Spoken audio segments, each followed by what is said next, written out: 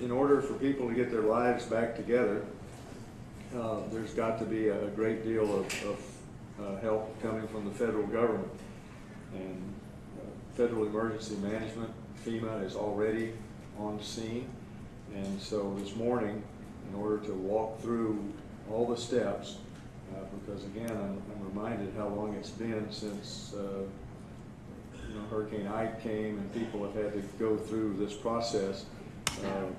This is a new process. If you ask people, how do you fill out all these federal forms, eyes start to wobble and things like that.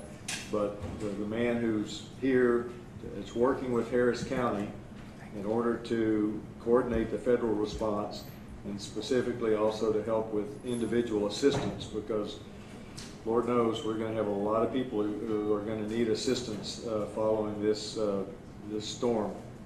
So I would like to introduce Tom Fargione. He's the branch director for Harris County for FEMA, and he's going to start walking everybody through the process of what comes next when it starts time for federal response. Thank you. Tom?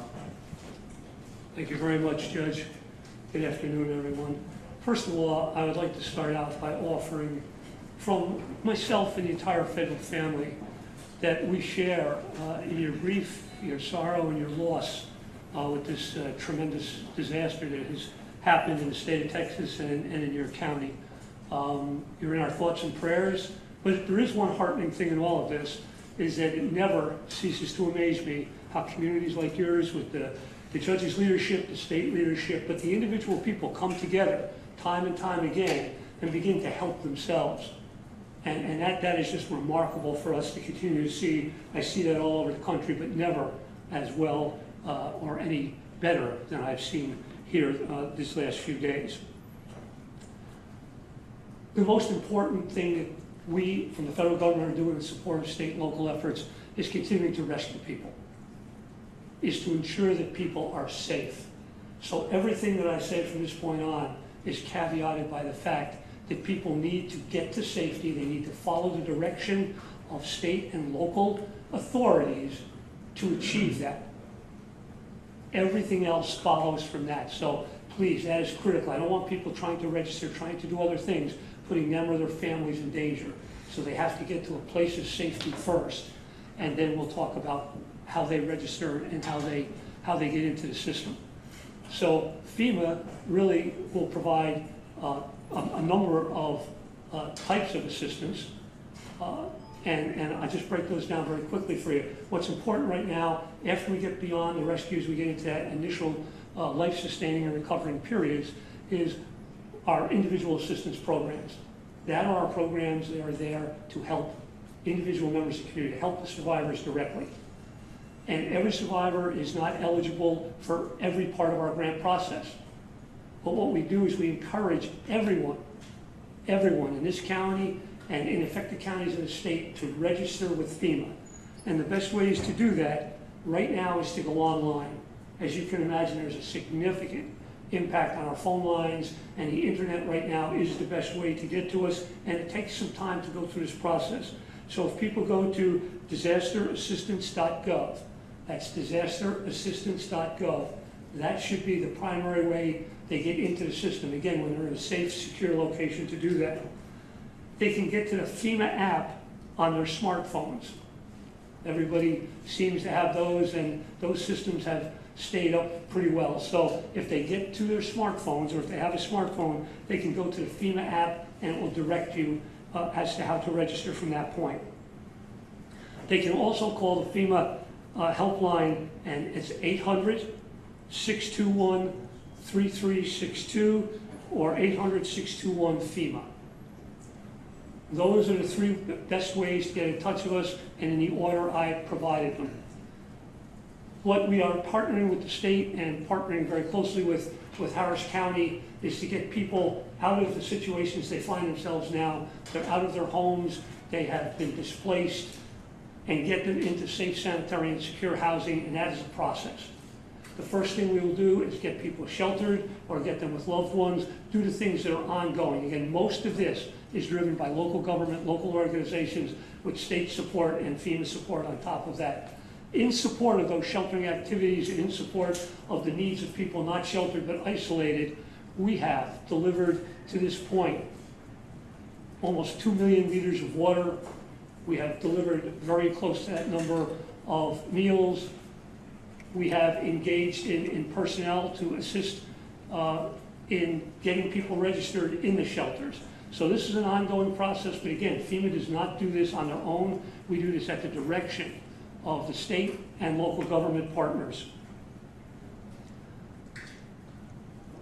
The other part of the FEMA process has to do with how the government gets relief from their damages. That is something that, while not immediately impacting individuals, it does impact the ability for the community to come together, and FEMA programs and processes are already engaged.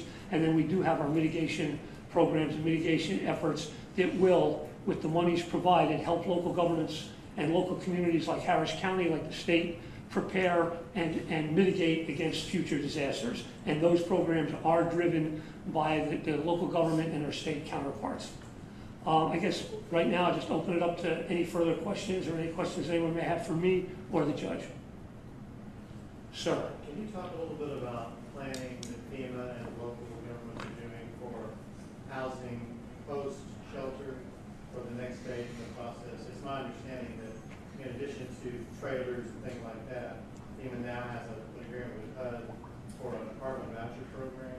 Is that something that's likely to be stood up here in the Houston area? FEMA has a number of programs to get people into housing in that first step beyond shelters, and we will be examining all of them. They have appointed an extraordinary individual to come down and manage this part of the recovery program for FEMA, and we will be developing this. But right now, nothing is off the table. We're looking at all eventualities. This is a tremendous disaster in terms of size and scope, and there's millions of people engaged. We will be looking at unique ways to house people, and our traditional ways, sir, to your question, certainly involve transitionary housing and transitionary sheltering that's moved people into hotels, move people into apartments. We have renters assistance. There's a number of things that we can do, and then we will look at other housing potential as we go forward. But I want to get the thinking beyond the traditional methodologies that you've seen in the past. We are really going to be open to new ideas here, new ways of looking at this. So, sir, you had a question? Yeah, just to follow up with that. Has this already started in people to tell us on traditional ways of housing beyond the first shelter site? How many people are in some of these other hotels, apartments, other rental assistance, that sort of thing? Okay, I'm sorry. So the question, sir, was how many people are into those next step solutions? I do not have this morning's numbers with me, sir. I'll be very honest with you. But we have moved, I believe, thousands of people into hotels, and we are continuing to expand that program, and we will be identifying rental assistance, which may be difficult in many of the communities here because of the size and scope of the flooding and of the disaster. So I don't want to quote exact numbers, but I will tell you we are actively engaging in every room, every possible method that we have immediately available to us. We are plugging people in. So what is it that you're doing right now, today, to help people move to that next step and beyond rescue? And can you talk about the size and scope of this effort historically? Okay, the question is, what are we doing right now, and what is the size and scope historically? First of all, we are taking the steps that I talked about. We're working with state and local government. We're getting into the shelters. We're getting people registered. We're providing follow-on supplies, wraparound services for local government, for state shelters, so that we can, in fact, get people as safe and secure and sanitary there until we can move them to a better location. We are engaging hotel rooms throughout the state to move people to that, and we are working with our state and local partners to engage rental assistance or those next steps. But I am not going to tell you that we have those final solutions yet, because we don't. And in terms of your question, sir, I have not yet seen the full scope of this to make comparisons, but let me offer this.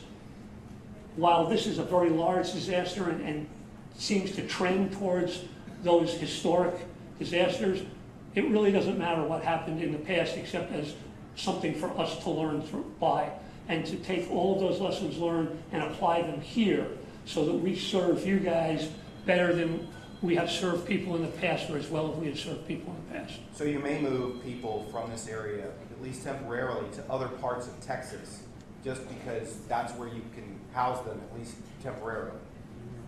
I don't know that that's the case, sir. That is something we work with the state and local counterparts to. Do you want to? Yeah, we certainly don't anticipate that. I think there's a little bit of confusion might be the right word. Dallas and San Antonio have shelter operations going on.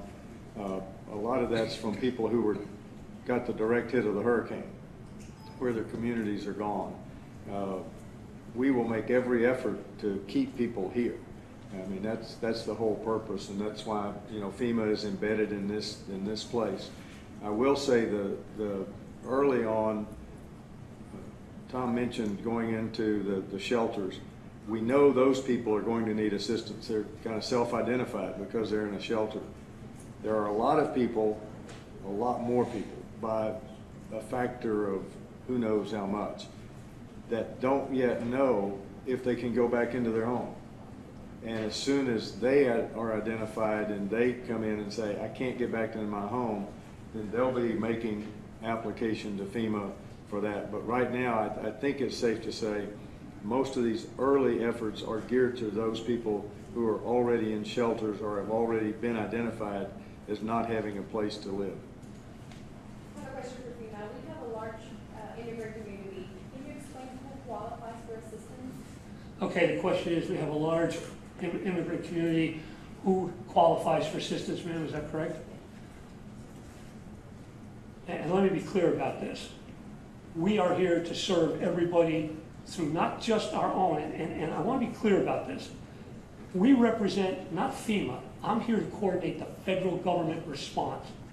So while FEMA programs will assist immigrant families, and we have specific guidelines as anything else, but we will work with our state and local counterparts. And an old ops chief I work with used to define it as this. He said it's a patchwork quilt. He says we will build with the BOAGs, we will build with state, we will build with local people. We will do all of those things to, in fact,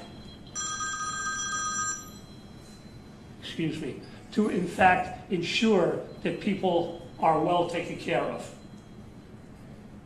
How do you ensure, or how do you get money to people quickly to help them, at least in the short term, while at the same time assuring that they're not taking advantage of the system? That's complicated, isn't it? It's always complicated. We will always err to the side of caution. We're guided by policy. We have our governmental agencies that help us, you know, weed out anyone who you know, corruption in the system. But the real issue here is we can't do anything until people register. Once they register, we begin the process, and we do casework with each individual family, individual units. We work with all of those and try to tailor our response to their needs. Are you giving them cards? Will you give them vouchers? How? There are a number of ways that we can approach that, and it will be dependent upon how the person sets their life up. Again, I want to be very clear, we respond to the needs of the people the best we can. Some people have direct deposit, some people don't. So we have to work within their reality to the very best of our ability. So there is no one answer to that, sir. How long has the individual assistance registration period been open? How many people have sort of applied so far? It has been open since IA was first declared in the state in the first hours or days of the disaster. And how many people have sort of made applications? I think we've got 270,000 people registered, and we've got 97,000 people that have already been in the system and received some type of assistance. I have a viewer's question. If they have damage to their home, for example, to the roof, should they go straight to their insurance, to their home insurance, or through FEMA? Always go to your insurance. all right? Flood insurance, homeowners insurance, anything that may cover the various parts of this disaster. But register with FEMA and let the caseworkers work out what FEMA help may or may not be available to them. What's your ideal timeline? Are we talking hours from registration that we get a response from FEMA, days, weeks?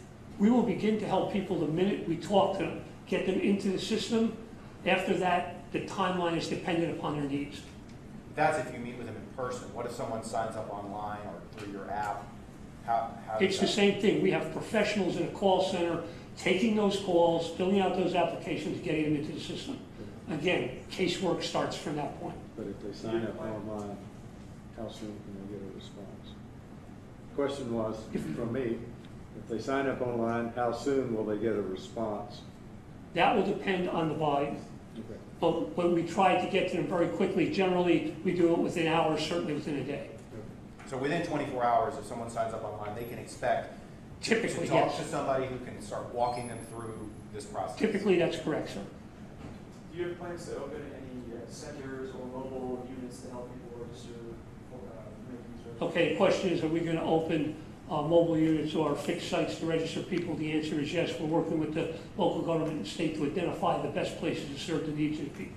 And we are actively out in shelters now, registering people with our folks with our own iPads and things to get that information, get them into the system. How many folks do you have registering people? We've got 4 or 5 teams out right now just in this county in the mega shelters. I think what I keep hearing, and maybe I'm wrong, is that we're still so early into this that a lot of the answers to our questions don't exist yet, that you're still working on various options and the best way to help people as quickly as you can. Is that fair? That is fair and that is clear and that is concise.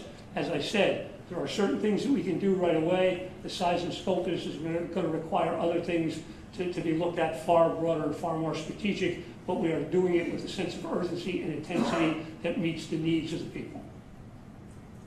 For homes that have been damaged, is there any plans to sort of help people repair those homes or conduct those repairs? We have done that in the past. That is something I'm certain that we'll look at. But again, these things need to be examined in the context of the entire disaster, and we don't do anything on our own. This is all in combination and coordination with state and local requirements and needs. You said that you want to serve better than we have in the past. What things are you not doing this time that you have done in the past? To be determined. That's my point. We are executing what we can now, but we are wide open as to the possibilities to meet the need. And we always try to do better. Always. Just generally, I mean, if someone's out of their home right now, they're probably wondering, like, how long am I going to be out of my home? I know it probably depends, but I mean, what kind of timeline are we talking about for someone? Depends on the damage to their home. Depends on their own resources. Again, I don't have an answer to that. People have to register to begin to work through the process. All right, let me ask one last question because it comes up all the time. FEMA trailers. Yes, sir. Are there FEMA trailers? We have ordered FEMA trailers. There are FEMA trailers in stock. But again, I want to be very careful how we couch that. That is one possible solution. It is not necessarily the only solution. It is not necessarily the best solution. But it is part of our toolbox. And can you spell your name for us so that we have it properly? Sure. F is in Frank, A-R-G-I-O-N-E. First name is Thomas. Okay. Thank you very much. I'm going to take this. The reason I asked that question about the trailers, if you remember back around the time of Hurricane Ike, the FEMA trailers were discovered to have formaldehyde, and so we had all these trailers, but we couldn't use them. And now there are some trailers, but as Tom said, that's not by far the only solution. And those of us in the energy capital of the world have been talking about the fact that the energy industry is able to put up camps in the Eagle Ford Shale fairly quickly to house the workers, and we're talking about every possibility. I mean, those could be utilized, not saying they're used. They could be, but not necessarily.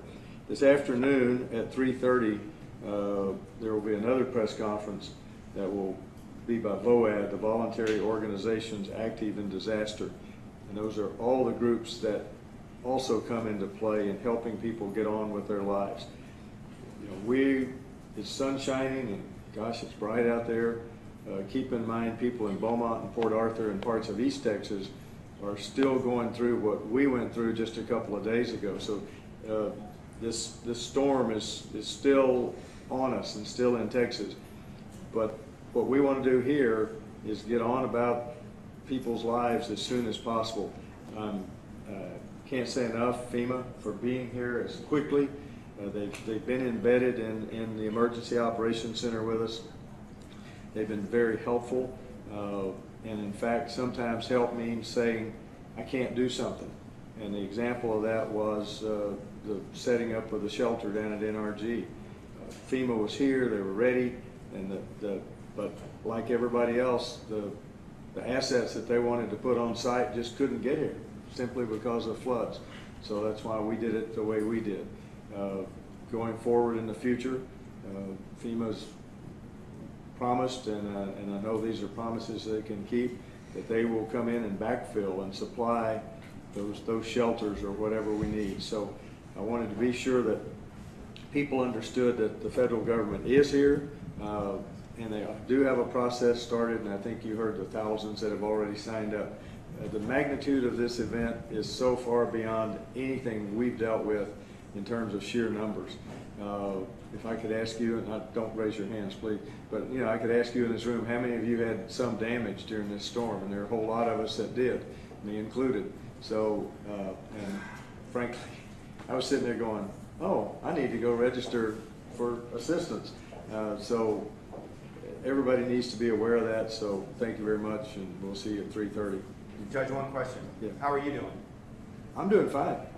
I mean, you know, me personally, my family, I did have a daughter and her 3 children. The husband insisted on staying and, you know, kind of monitoring the house, but daughter, 3 children, dog, and a guinea pig that were taken out by boat in the Braze Heights area. Just one of many. The rest of us, I didn't have water in my home, but you know, the rest of us are fine. But this is such a massive event, and it's still ongoing. Don't forget, we've still got the reservoir situation where homes are flooding in the western part of Harris County that have never flooded before, and that's got to be, you know, it's always a shock, and it's not easy for anybody who's got water in their home. But if it's happened to you before, you don't like it, but you kind of think, well, here it is again. But if you've been in a place where you've lived for 30, 40 years and you've never had water in it, and suddenly water's in, I mean, that's just got to be devastating to you. And I understand that. And that's what's going on still as we speak today, even though it's bright and sunshine. So we'll get through this. Thank y'all.